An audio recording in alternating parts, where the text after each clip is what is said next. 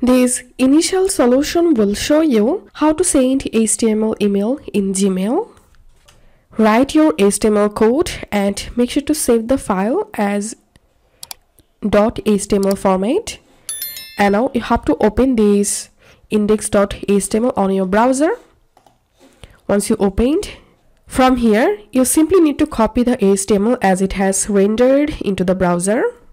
Simply select all contents and press on Ctrl+C to copy, and then go to your Gmail, compose, and all you have to do is just paste here.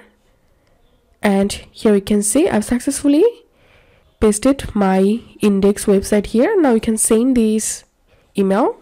So that's how you can do it. If you find this video helpful, please make sure to subscribe Initial Solution. See you in the next video.